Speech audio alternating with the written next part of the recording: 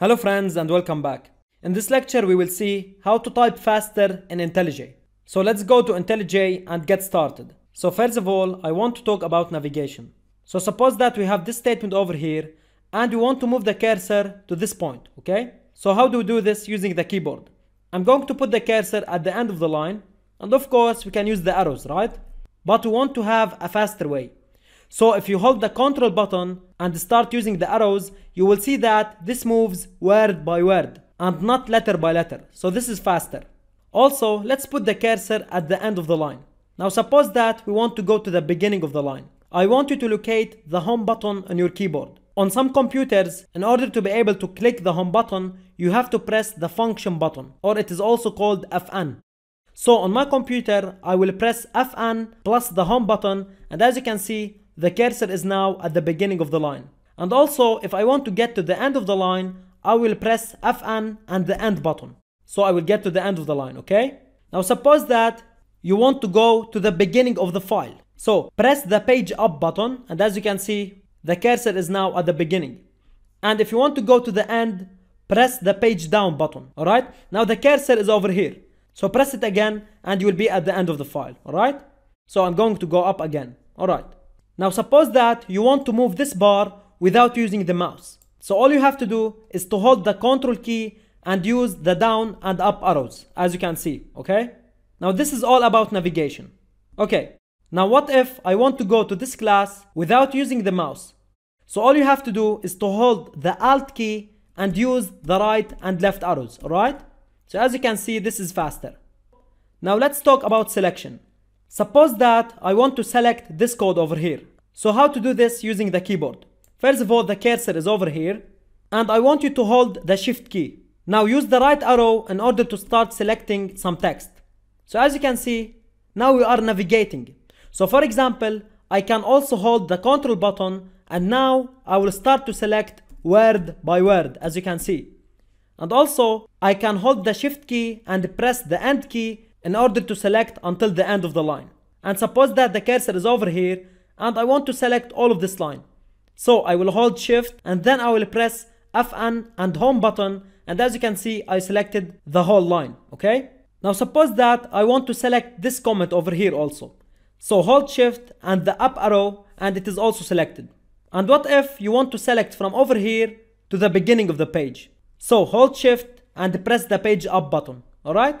So you can combine navigation with the shift button and you will start selecting some text. Now let's talk about indentation. As you can see, the cursor is over here. So if you press the tab button, it will leave 4 spaces. Have a look over here. It says 4 spaces. So click on that and over here we have configure indents for Java.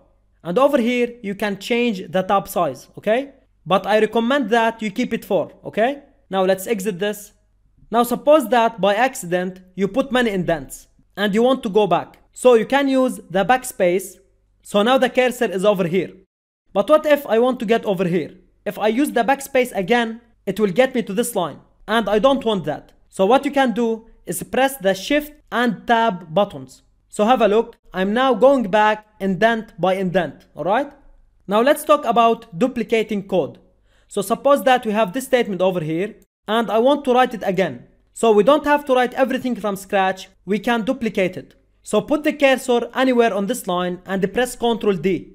So as you can see, it is duplicated. And you can duplicate it as much as you want.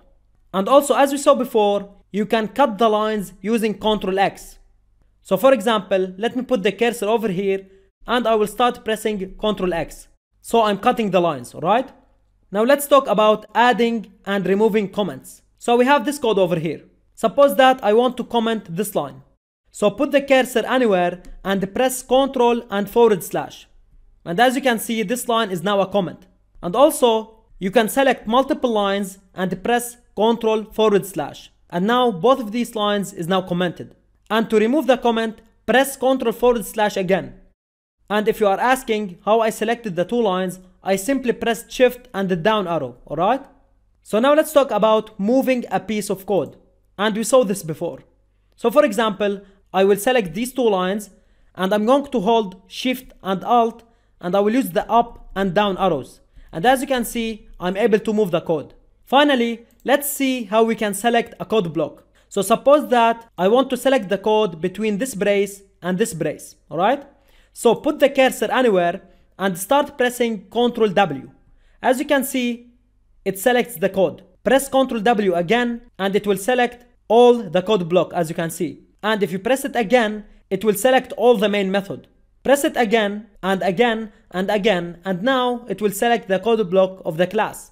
And if you press it again, it will select all the class, alright? So this is it. I wanted to give you these skills because it is very important as a developer. And you will see me using them throughout the course a lot, alright? So this is it for this video, and I'll see you in the next one. Thanks for watching.